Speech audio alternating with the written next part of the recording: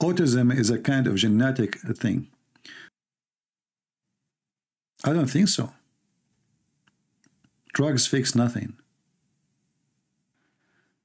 You know, I think everything starts in an early age.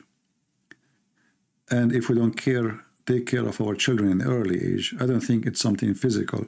I think it's mostly, even though like doctors, they will say it is physical, as you are saying. But for me, I don't think this is really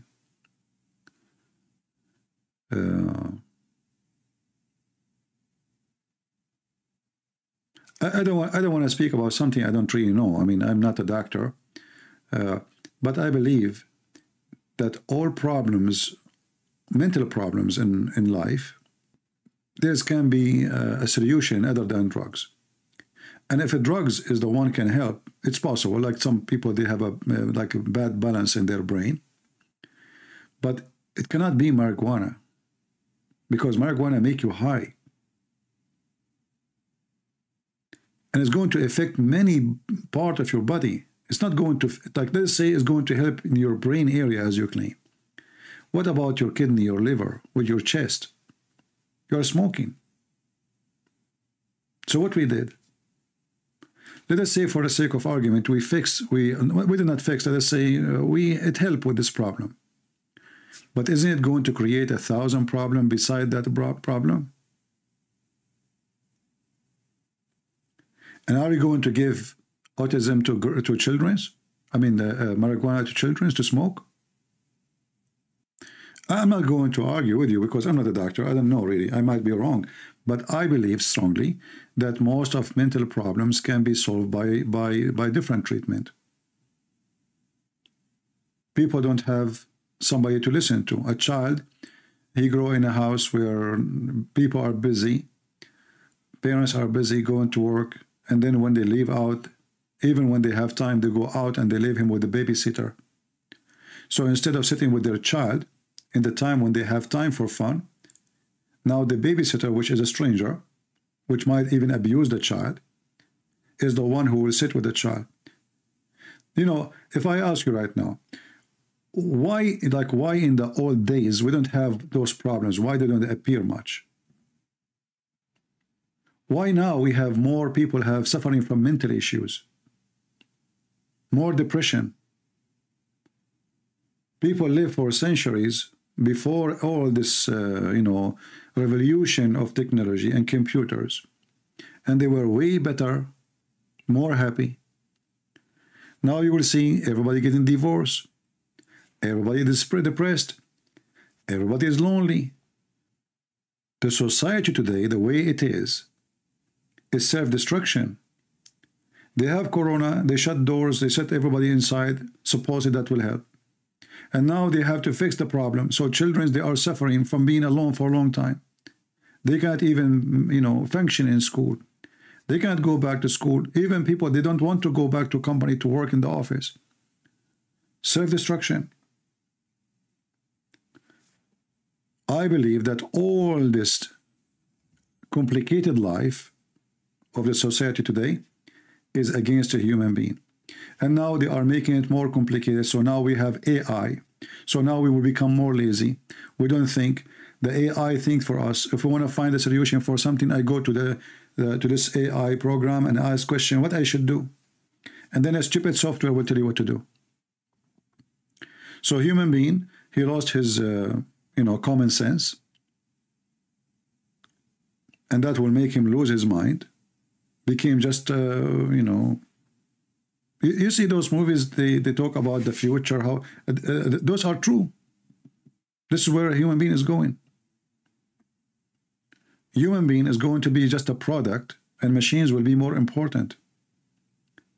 In fact, if all of this continue, most of people, they will become unemployed. And civil war will erupt everywhere in the world. Because why the rich people, they will hire anybody? They will not. As long legally, they can hire 1,000 machines. Why they want to hire 1,000 human being? They have to pay them health insurance, pay tax, and work environment, health environment. This guy who sued them, this guy he got injured. Machine. The world is hitting to the point of no return. It is the machine world. Even USA Army, maybe in 20 years from now, maximum, they will not recruit Army no more. They will recruit only machine operators, because the soldier will be a machine. The airplane already is the machine. There's nobody in the airplane. Nobody. And soon they will have an airplane, do not need even an operator, which means the machine, the airplane will make decision by itself what to do, when to land, who to hit, who to kill, who not to kill. If I am like this guy, Elon Musk, and I have billions and billions of dollars, and now, like you saw, like a Ford company, the employees, they strike, right, against the company. They shut down the company. So now any businessman, he will say to himself, what the heck is this? I mean, look, I lost the whole company. They strike. They don't want to go to work unless I bow down to them. What they will do? So now they will start slowly, and you will see, they will start slowly replacing their employees with machines. So this strike will never happen again.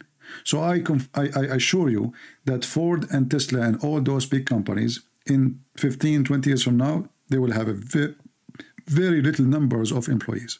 The rest will be machines. How we can trust people in charge of the machine? You cannot trust people. Actually, I believe time will come and the machine, they will be in charge of the one who in charge of the machine. You see this super intelligent software? That will be actually, I mean, all the movies they show you in the before, which is fiction and crazy movies about the machines making revolution, taking over the globe. It can happen because they are going that direction. They are making computers, they are self-sustained, self-energy, self-order, self-command, self-thinking, self-decision. And then those machines, they have a very powerful power. So what do you expect? Just wait. Actually, we are lucky that we are not born 50 years from now. People who they are going to be born 50 years from now, they will wish they never born. Because life will be way, way more ugly. The population will be very big, unless we have Third World III, and nukes is used heavily to reduce the population. So population will be so big, resource will be way little. Many nations are fighting over water and energy, and machinery is everything controlling power. So human being will feel isolated, will suffer more from the stress, mental illness. Many more people will commit suicide. Violence will increase because people, they have stress. And usually when people, they are stressed, anything will make them like a bomb. Like, you know, like you say to somebody, where you been? He, right away, he go to the point he want to fight and take a knife and kill you. The more a human being is stressed, the more he is aggressive, and the more he will go into violence. And a human being walking in the direction of more stress. This is why you see those people in New York, those liberals, they go and they burn cars and they go crazy and etc. Why? Because they have too much stress in their life. They are very unhappy. They found Gaza is a way to breathe their anger. They are angry. You know, there's many people, they do deliver anger, but not because of the purpose or the reason it look like. Like a woman, she is angry from her husband, but she fight with somebody in the grocery store. He's not the husband. But she is looking for anyone. She cannot maybe empty her anger with husband. She have to empty, you know, like the very heavy anger inside her with somebody. She have to shout. She have to scream. She need it. Actually, most of people who seek violence, They seek violence because they have to solve like an inner problem inside them. They have to empty their anger on something, somebody. So you will see that those people in Gaza, instead of looking at themselves and what they are doing to themselves, they found that the easiest way is not to blame themselves for what's going on. And this is the same on all the Middle East. If the sun is not there, they blame the Jews. If we don't have electricity, they blame the Jews. If it's dry, they blame the Jews. If a guy could not have babies, they blame the Jews. Anything happened in the society, they found lead in the water, they blame the Jews. The Jews, the Israeli, they came and they dropped lead in the water we drank. They accuse the Jews for anything. So it's a solution for many society. It's a solution of hate. So those people are upset from the unsuccess in their life. And we have to empty our anger against our unsuccess. And we need a target to shoot. Like somebody, he got his gun, he starts shooting a target. Why? Because he is simply, he want to shoot somebody. I mean, he is so angry, he is so upset. Like the same as those sick people who go in Walmart or university or school or and they start shooting everybody. This is why you will see more and more those crimes in the society around us. You see, why people before, they don't go and take a sword and start chopping the head of everybody in their town? What happened? What happened? People we do not know. People we do not fight with. I take a rifle and I go inside a school or university or a mall and I start shooting everybody. All the mental illness you see in the society today is because there is no society. What we have today is a housing society, which means people live as individual, grow as individual, and die as individual. There's no society. And this individual, he goes through a lot of things in his individual housing. Anger. He felt he is being left alone. He felt like he is nobody. He felt he is not successful. So if there is somebody is rich, he have a villa and I have nothing, I get angry.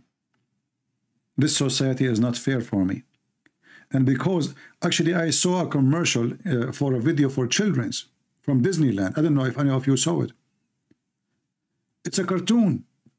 And the cartoon, the boy, he said in the cartoon, I have a plan. The kids, they look at him in the cartoon. He said, what? He said, we are going to rob the headquarters of Santa Claus. Hey! I mean, this is what Disneyland is teaching your kids. Little innocent kids, they are learning the word, let us go and rob. Do you see how those satanic, they are destroying your society? So now kids, who they are 5 years old, they will watch this. Let us rob Santa Claus, the headquarters of Santa Claus. So what do you expect from kids who they are going to be men in the future? They will be what? Drug dealers. Yeah, I could not believe it that the commercial is saying, let us rob. What? Very disgusting. So what do you expect from kids to be in the future? This is why you have to monitor, like in the old days. Like I remember when I was a kid, we used to watch like a cowboy, you know. And, you know, like, you know, in the Middle East, we have a short time movie, like there's 2 hours. Not like now, like you have 1,000 of stations. We have 1, 2 stations, that's it. So the cowboy movie is about good guys who go after criminals. Always. Which means teaching you good ethic. And those are the American movies, the cowboy. So there's a bad criminals who come to town and do something wrong. And there's the good guys, they stand against them and get rid of them. Now it's the opposite.